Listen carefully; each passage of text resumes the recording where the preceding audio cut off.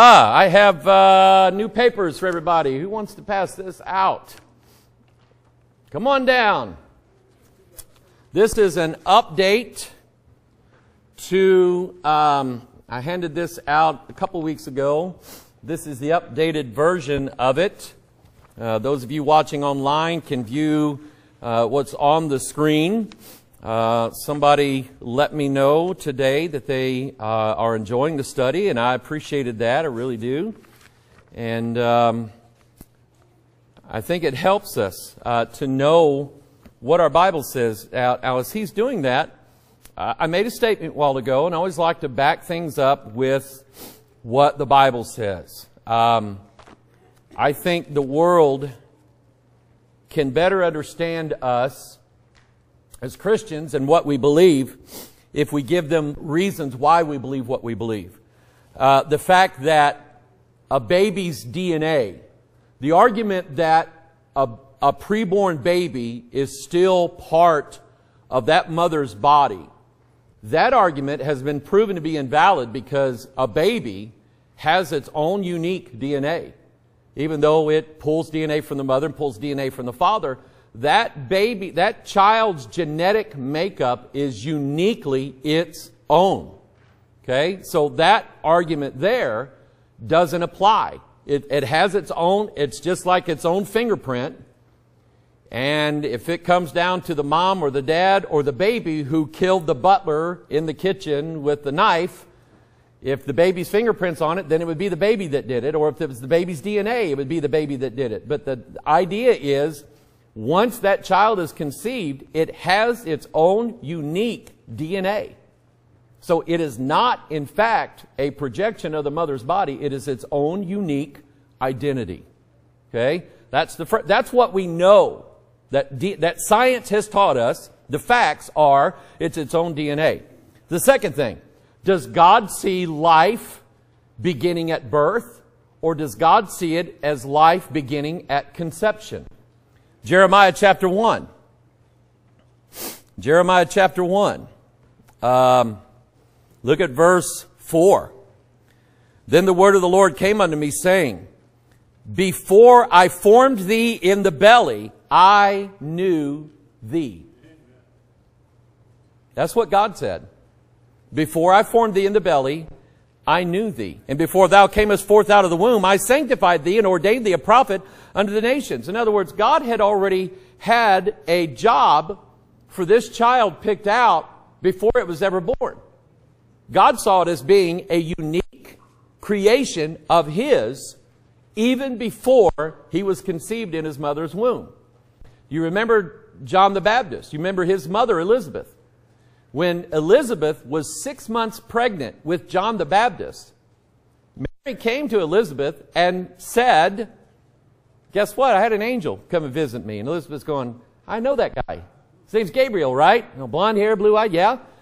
Well, when Elizabeth was told by Mary that Mary was going to conceive, had conceived child, was going to give birth to Christ, the Bible said, what happened? What did John the Baptist do? How did he react to that? He leaped in his mother's womb. John the Baptist heard what Mary said, reacted to what Mary said. Before he was born, not after he was born. Two witnesses. God says that life begins. In fact, in God's view, God already has life down before conception. God already knows it's going to happen. But definitely, as God is formed, God already has a unique identity for that particular child. Has its own unique DNA. That we know scientifically. So to say that a mother, a woman, has the right to terminate that life if she so chooses, that argument is wrong. It's weak and it's wrong. And I think it's murder. Amen? I'm just going to say what God says. All right, and who is God, by the way? Who is God? Who is God that we should obey Him? Who is God that we should listen to Him? Who is God that we should have anything to do with Him? Well, that's what we're here to discuss tonight. Let's go to the Lord in prayer and ask God to bless our study of His Word. You have the study sheet. We're going to start there on, I don't know what page it is. I'm looking maybe page 3. I'm starting with number 5. God is, God is above all. Where is that one? Yeah, page 3, top there. Number 4, God is above all. So let's examine that for a few minutes, all right? Let's go to the Lord in prayer. Appreciate you being here tonight. Sister Linda Toomey has finally moved back to Crystal Oaks. Yay. So she's out of ICU, out of the hospital, and is in the process of recuperating. Janice said that she's still a little foggy, and so they're hoping familiar environment or somewhat familiar environment will help her out with that. So let's pray for Linda. She still has some mending to do, both physically and mentally. And let's pray that she gets all of that back, or at least a good part of it, all right? And pray for one another. Appreciate everybody online. I'll make some other prayer requests here in a little bit. Heavenly Father, we come before you tonight, and we thank you, God, for this beautiful day you've given us. Thank you, Lord, for the warm weather. And Lord, all this pretty grass that's growing, and all these dogwoods and cherry blossoms and everything else, Lord, that's coming back to life again. And Father, we thank you, Lord, for bringing that life to us. You're the one who gives life on this earth. And God, even by your law, it is under extreme conditions when you ordained man to take away someone else's life. They had to have been guilty of some of the worst crimes that we can think of. The Father, to take a life of someone who has done nothing wrong. Lord, it bothers me. And I pray, dear God, that you would return this nation back to honoring what you honor, back to honoring life. And Father, we pray, dear God, that you would bless our legislators, our judges, give them the wisdom that comes from above. I pray that you would bless them as they make the decision about this court case. And Father, we stand against any kind of evil that would choose to take the life of someone who did nothing wrong. So, Father, we pray, Lord, your blessing tonight be with Sister Linda. Pray, Lord, that you would have grace with her. Lord, Father, restore her strength back, restore her mind back. Lord, thank you, dear God, for the blessing that she is to us. Bless us that are gathered here tonight. Bless those that are with us online. We pray, dear God, that you would teach us something that we all need to hear. Prepare us for days to come. We pray this in Jesus' name, and all of God's people said, amen. Genesis 14 is where we're going to start. God is, here's what we've learned so far. God is the creator of all that is. There isn't anything that was not created by God. Anything that exists, it was created by God. If it doesn't exist, obviously, it didn't have no creator because it doesn't exist. Number 2, because God is the creator, He has the rights to judge His creation. God has rights over His creation. God has the right to give men laws. Still to this day, on the door of the Supreme Court of the United States of America is a copy of the 10 Commandments. Because laws derive from our Creator. That's what our founders wrote in the Declaration of Independence. That's what our founders believed when they wrote the Constitution, that our laws must derive from our Creator. We must govern, they realized that they must govern God's people the way God would govern God's people. And God gives men liberty. God gives men rights. Now, God is the one who can take those rights away, and in some cases He does, but that decision belongs to God.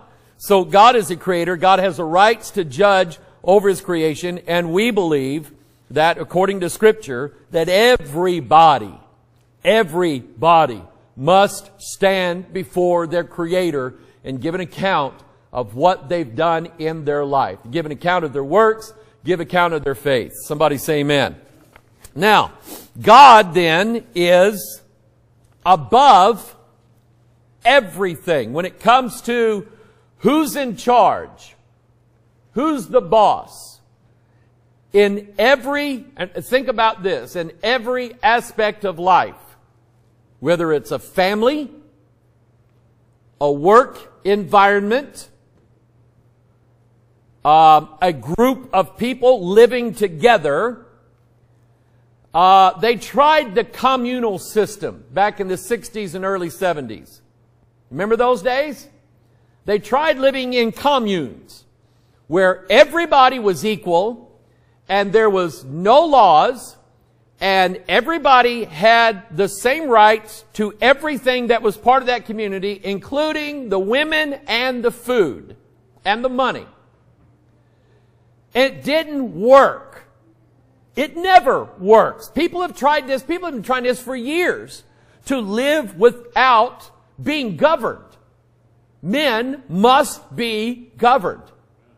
Some cases are not governed wisely. I give that, but men must be governed, because anytime anybody's tried a communal system where there's no authority, no rules, no laws, everybody shares everything, as soon as a guy walks in with another guy who's with his wife, he's not happy about it.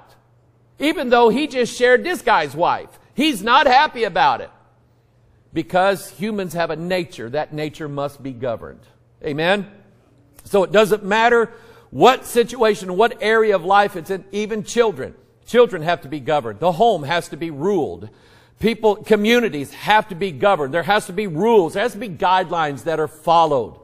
And generally those guidelines must be written down in some form of agreed code or agreed standard or agreed law. At the top of all of that is the Creator. It is God. God, and I say this in response to, let's say, the Mormon version of God. The Mormon version of God, and I don't know how they explain where the ultimate God came from, because they believe that our God, Jehovah, Elohim, was a man on a planet somewhere who was created to put there by another God. He died, became a God, ruled over this planet, he and his heavenly wives, and that all the good faithful Mormons who do wear the underwear and do all the temple things, when they die, they and their wives get to go to their own planets. Where did that start? With what God did all of Mormonism and Mormon theology start? There had to have been a top supreme God who initiated all of that. Linda, do you know the answer to that? I don't know either. Okay? So if anybody, our friends in Salt Lake City, let me know what you think about that one, all right? But I say that because the Bible clearly teaches that the God who is over us in this world, there is no other God. There's nothing beside Him. There's nothing equal to Him. And there's definitely nothing above Him. Genesis 14:22. And Abram said to the king of Sodom, I have lifted up mine hand unto the Lord. Notice his title. The Most High God. The Most High God. The possessor of heaven and earth. So in it gives him his name, his title, and his office.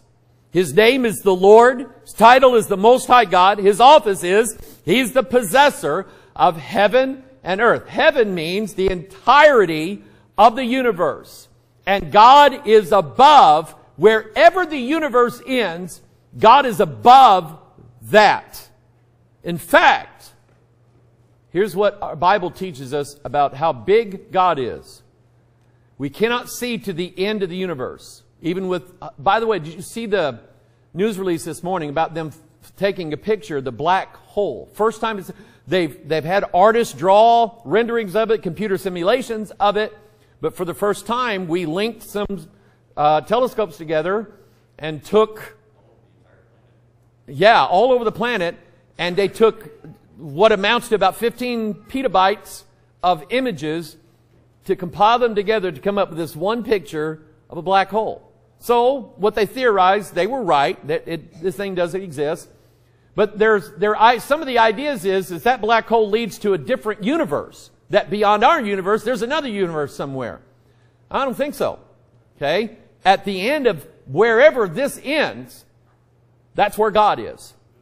And He possesses all of it. And there's not another universe with another God. There's not another planet with another God. There's nothing. It is God who is the most high God above all things, and He's the possessor of everything. Deuteronomy 32:8, when the Most High divided to the nations their inheritance.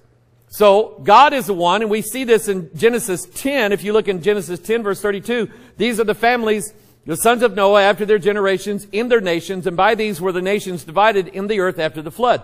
So when Noah comes off the ark with his 3 sons, Shem, Ham, and Japheth, they are the progenitors of the 3 primary races of the earth, Mongoloid, Negroid, Caucasoid. And out of those 3 sons originate all of the families, all the tribes, all of the races. So we really are brothers. 20 billion times removed, but we really are brothers. Okay, if you go, because you trace it all the way back to Noah. But God is the one in Deuteronomy 32 who, when He dispersed the nations, God is the one that decided where they would live. God is the one who picked that. How can God get to do that? God's the Most High. And so I want you to consider this question, because this is going to get political.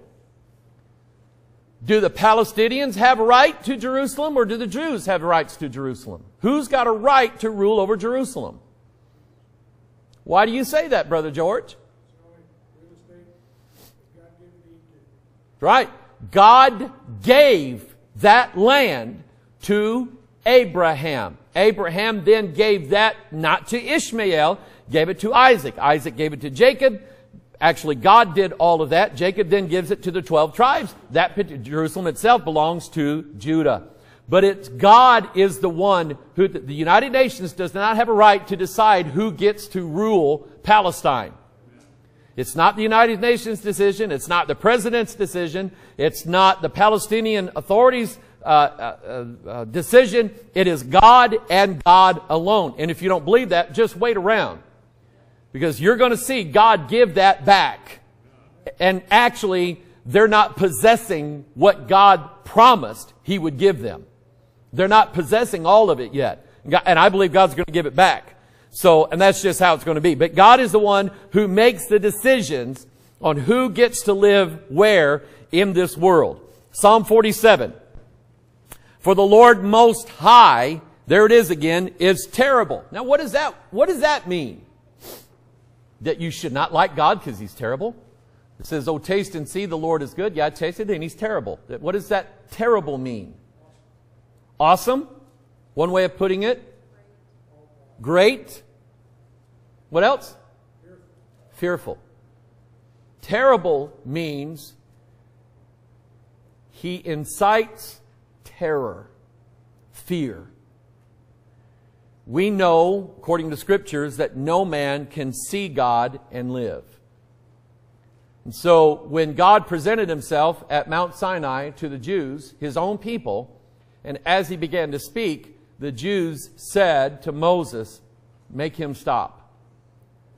His voice is instilling fear in us, just hearing the voice of God. And they said, Moses, from now on, you go, let God talk to you, and then you tell us what God said, and we'll believe you. Which they didn't.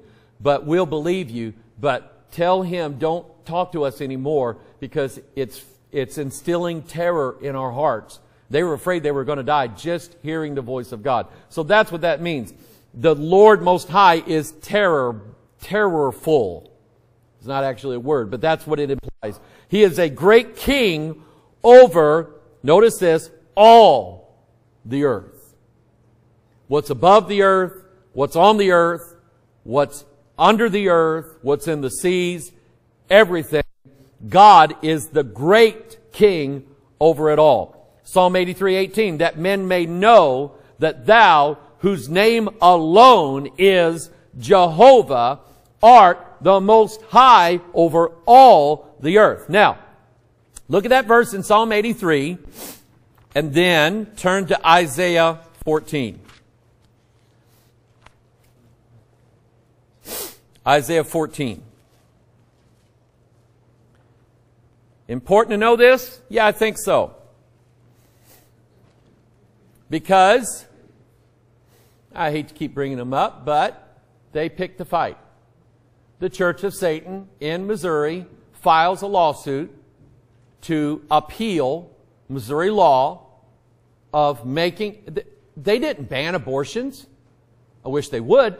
The Missouri legislature did not ban abortions in Missouri. They said, make it mandatory that a woman who presents herself wanting an abortion, she must wait 3 days. That's the law.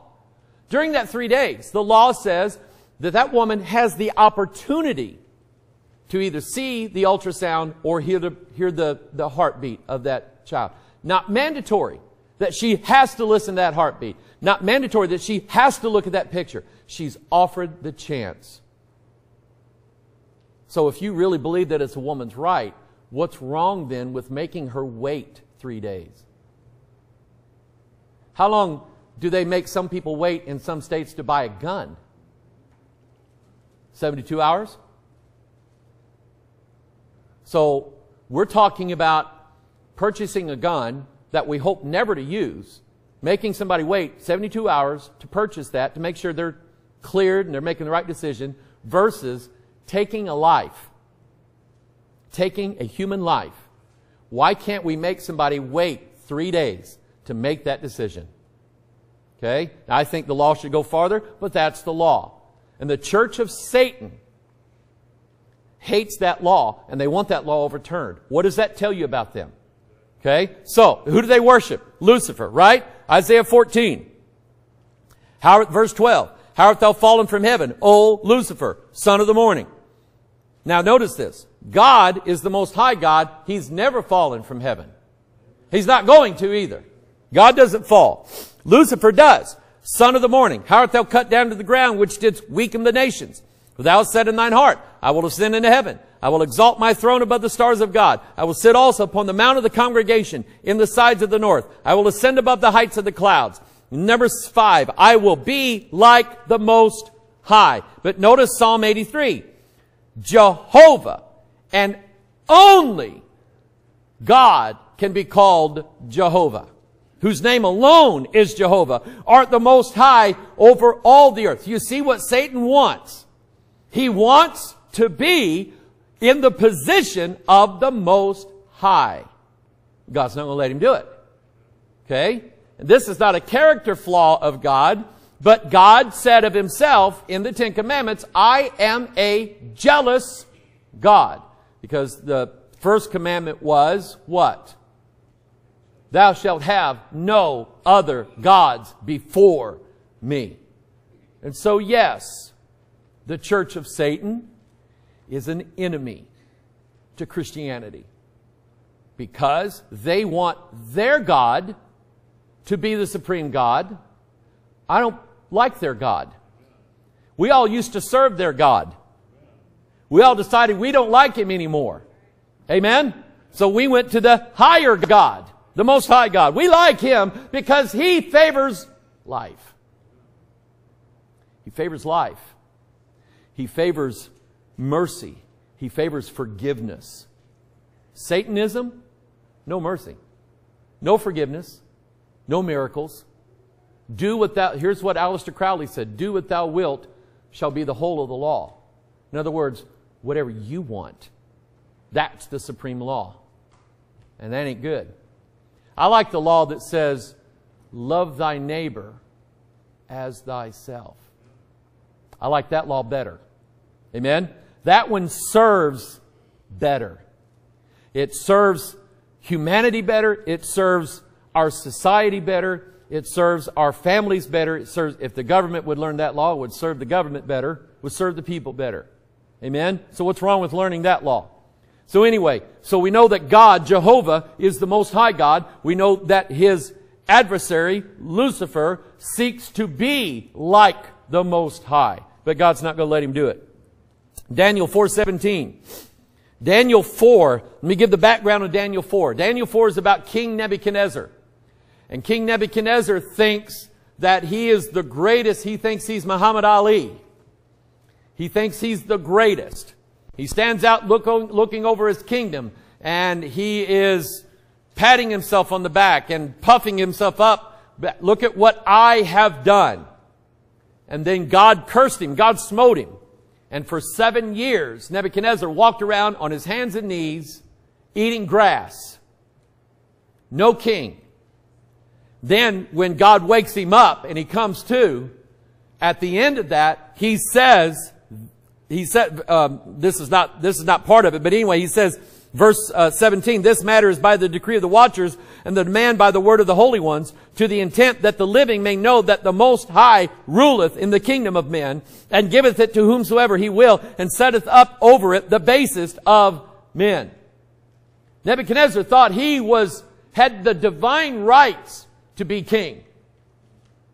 And God said, I'm going to make you crawl around like a beast for 7 years, so that you'll know, Nebuchadnezzar, that I am the one who put you in charge. And if I don't want you in charge, then I take you out, and I can take one of your slaves and make them king, and make them a better king than you ever were.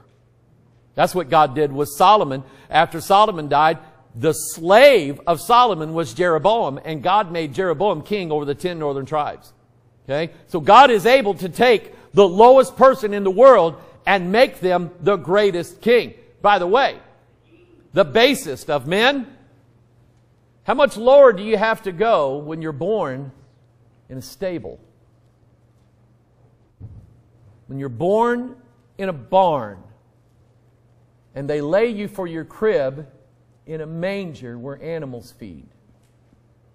That was the King of kings and Lord of lords. And God made him to be the basest of men and has set him up to be ruler in dominion on high. Somebody say amen. So that's God's authority. There isn't a king in this world or in this universe, even among the gods of heaven, there isn't one who has the power to dethrone God. They try it. They never succeed. Daniel 7. There were several passages in Daniel that I could have included in here. Daniel 7:27, the kingdom and dominion and the greatness of the kingdom under the whole heaven shall be given to the people of the saints of the Most High, whose kingdom is an everlasting kingdom, and all dominions shall serve and obey him. Every king. Now, this is political too. I don't like everything that this president does. I didn't like most things that the president before him did. I probably won't like at all whoever's going to be the next president. But I'll tell you this. God is the one who either allows it or disallows it. You don't rule in this earth, but what God allows it or disallows it. Why? He's the Most High.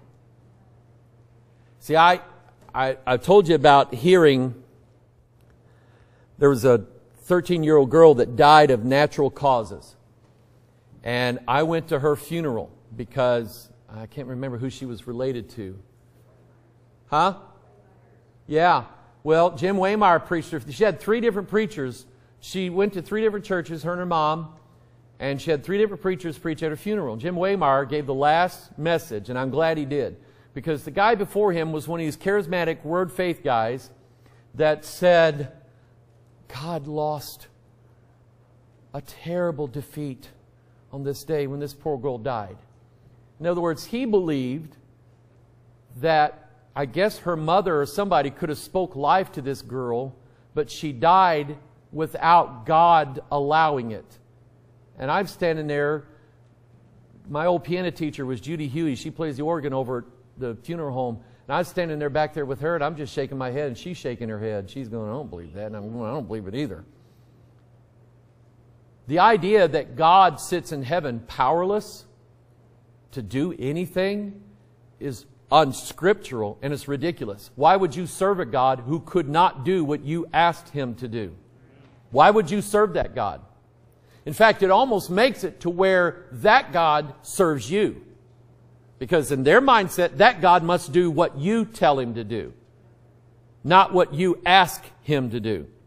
Acts chapter 7,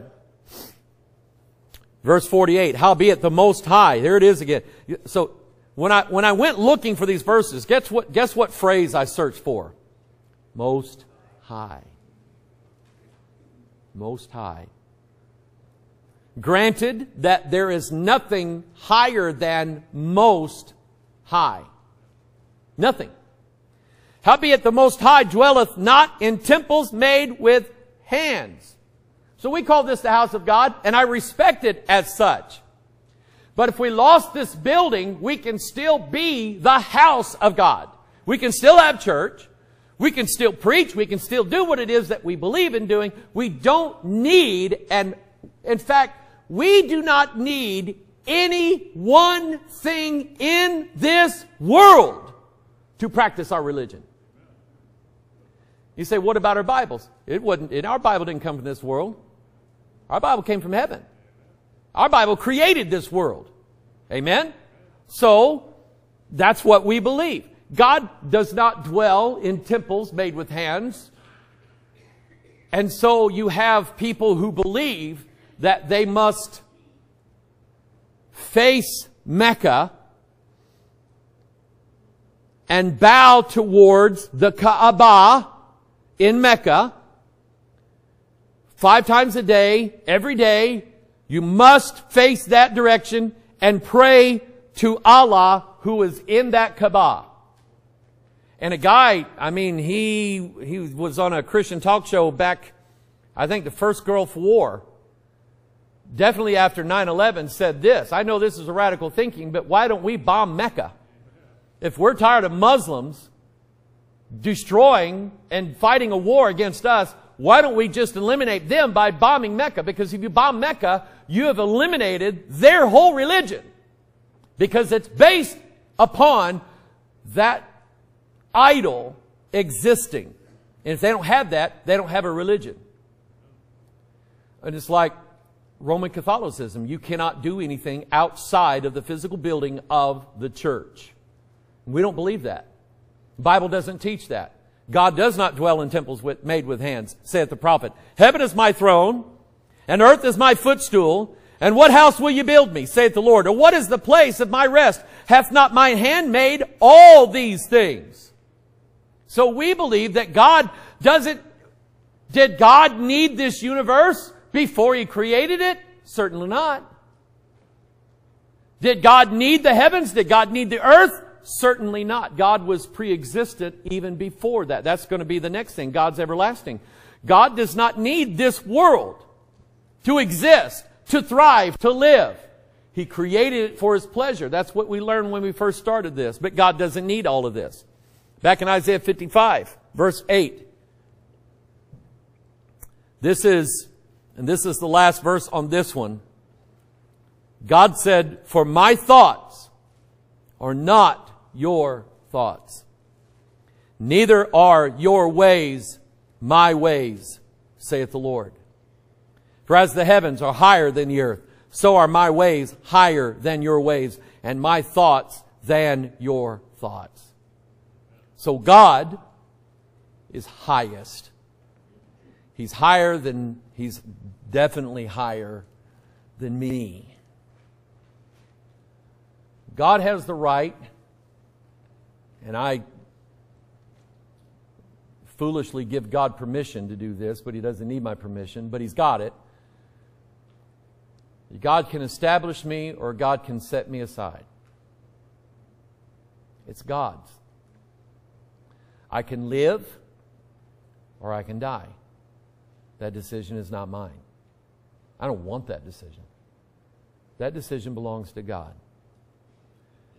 People above me, governments, earthly rulers, kings, presidents, whatever.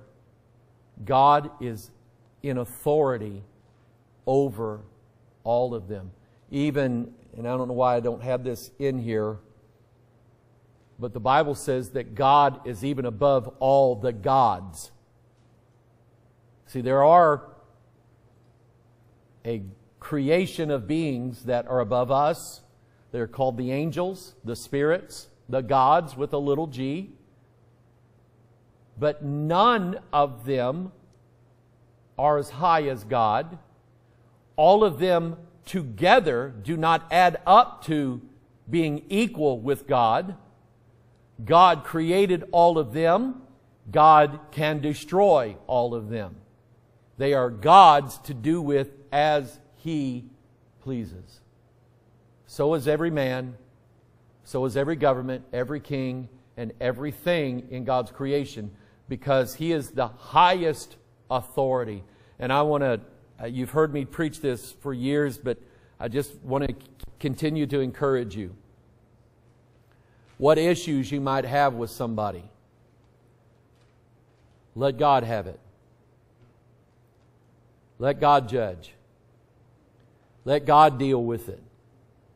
Let God, in a disagreement, let God be the one who decides who's right and who's wrong. That way, if you're right and God says you're right, you won't be arrogant about it.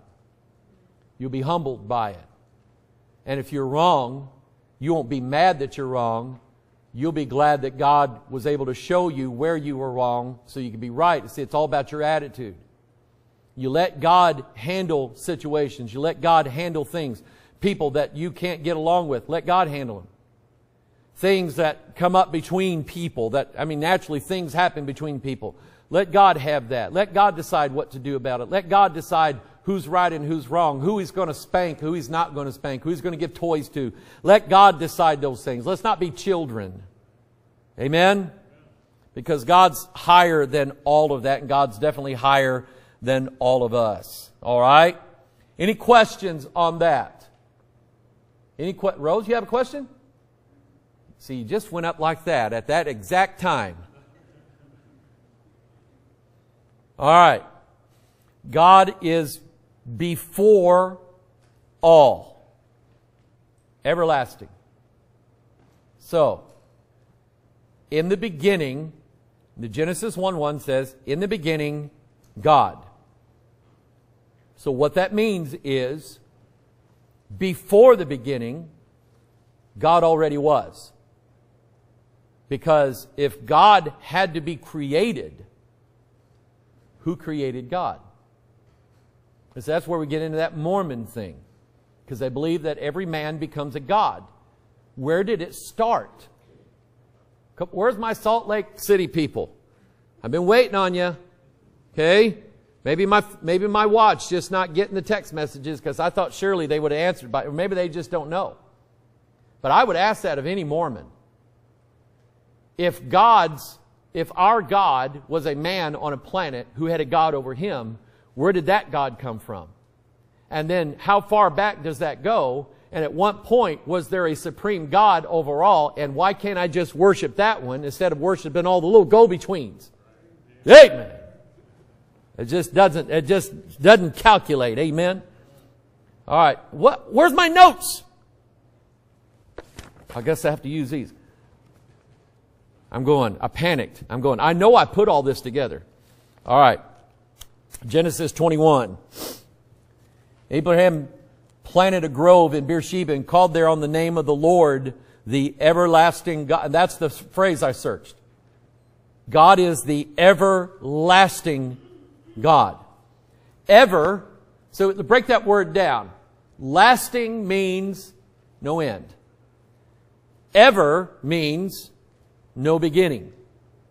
So He's no beginning and no end. And that's what is encompassed in that word, everlasting. The word eternal is the same as that. If God is, John 3:15 says that God gives us eternal life. John 3:16 says God gives us everlasting life. The two are interchangeable. And I've heard people argue about those two words. Well, one doesn't mean the other. I disagree. I think they are saying the same thing. If you're eternal, you're everlasting. And if you're everlasting, you're eternal. And if there is an atomic difference between those two, I would like to see it. But I just don't see a difference in those two words. So God is the everlasting God. Deuteronomy 33:27. The eternal God. See, now he brings in the word eternal. The eternal God is thy refuge. And underneath are the what arms? What a fellowship, what a joy divine, leaning on the everlasting arms. So this is my point. You have two words used in the same verse, and they're both applied to God. If his arms are everlasting and God's eternal, does that mean his arms had a beginning but the rest of God didn't? Or vice versa? No. God's eternal and his arms are everlasting. And they mean the exact same thing. But I guess it's easier to describe the concept with everlasting, because ever means never had a beginning. Lasting means never has an end. Turn to Micah. Turn to Micah 5. I'll give you this is why I believe the King James deal. Micah 5, and I'll read Psalm 41:13. Blessed be the Lord God of Israel from everlasting to everlasting. So that says it there. From everlasting is before Genesis 1:1. And then to everlasting is after Revelation 22:21. And it goes continuously in eternity, which is a concept that we cannot even comprehend. Because, see, we live in a world that's governed by time and space. It takes time to move through space. Does everybody understand that? Okay? And it's usually 60 miles an hour. Right? Sure? Depending on how big a hurry you are in, right? But it's still time and space. And everything that we do, say, think, everything is always bound by time and space. So, try to imagine, if you will, a world where time doesn't exist and space is infinite. Both time and space never end, never begin. There's 4 walls in this room and a clock that governs our time in this space. And that's what we understand. But to imagine where God dwells, where there is no time and no boundary of space, we cannot even imagine it. Can't think of it. So when people ask me, what did God do before creation? The question is illegitimate. It's not even a question as far as something you can answer, because with God, there never was a before or an after. It just is. And see, with us, present is fleeting. Because when I just said the word present, that was 5 seconds ago. And when I just said 5 seconds ago, that was 5 seconds ago. With us, what's present is always moving past us. Does everybody understand that?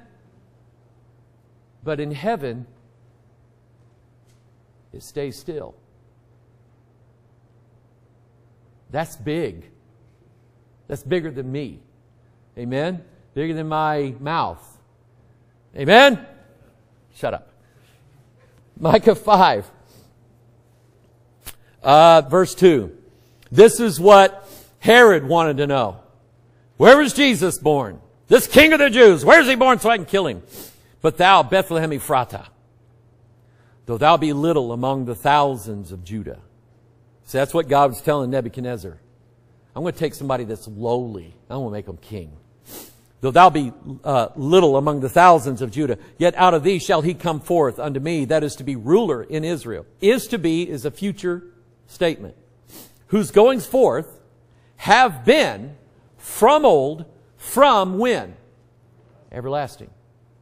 That's the King James. That's why I like it. The NIV in this verse says, whose origins are from old, from ancient times.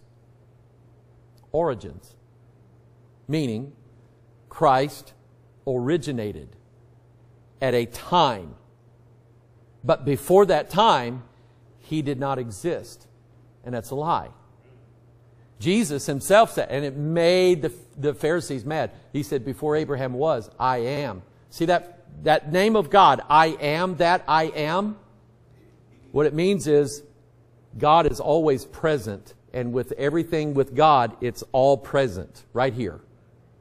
I am. And Jesus said, before Abraham was, I am. And they knew what He was saying. They knew what He was saying. And that's why they wanted to kill Him. He was dangerous to their preformed notion of who God was.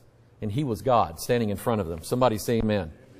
So this is why we don't use an NIV. For nothing. Because it's wrong. It originates Jesus. And everything that we're learning about God, the Father, is equally applied to Christ. The same attributes. God is always present. God was eternal, everlasting, and everlasting. So is Christ. God said in the Old Testament, I am the Lord. I am the beginning and the end. Well, Jesus said, I'm the beginning and the end. They're both the same. So anyway,